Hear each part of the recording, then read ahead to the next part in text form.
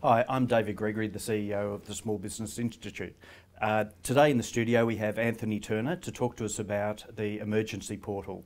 Anthony, can you tell us a little bit about the portal? Yeah, David, look, as you're very well aware, we spent about 4 years of our life through SBMS and TSBI helping businesses get back on track after the Black Saturday bushfires and the Victorian floods.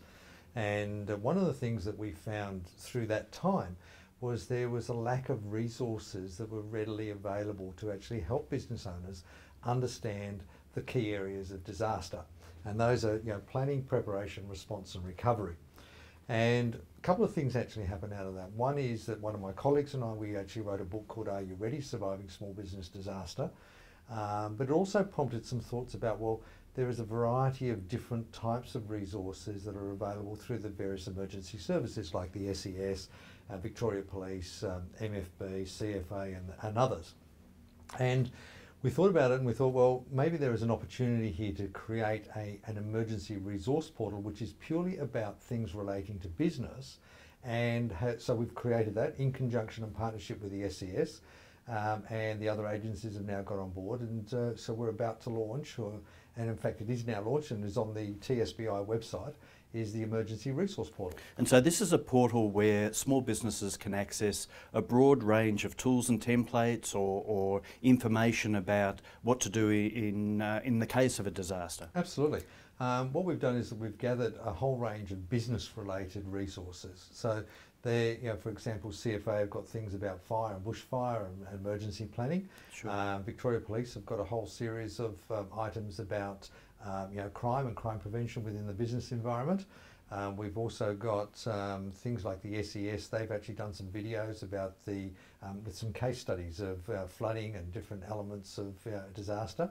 So each of these resources are now available on the TSBI website. That's tsbi.com.au. So they're in the Emergency Resource Portal, and we've covered it under half a dozen different headings. So we've looked at flood, we've looked at fire, we've looked at data and data loss. Loss.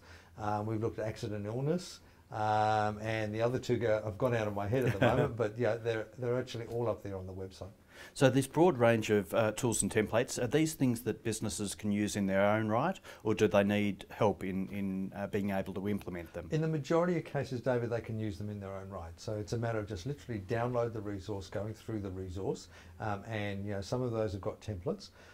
For the full members of TSBI, we're actually making available a complimentary copy of the ebook of Are You Ready as well. So that's got the whole disaster planning. Fantastic. For 3 different types of disaster scenarios. So the first one of those is natural disasters. The second one of those is the man-made disasters, as they've been called, and that relates to crime and data loss and those sorts of things. And the third one is in the accident and illness. And it actually takes through with a whole series of prompters for each of those scenarios, but through the planning, preparation, response and recovery, with a lot of prompters about things to think about that most of us, when we're in a non-disaster space, we actually don't think about those things.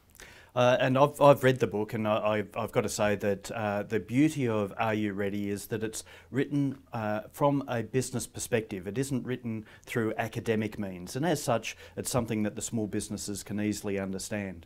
Yeah, look, it's something that we intended to do when we wrote the book.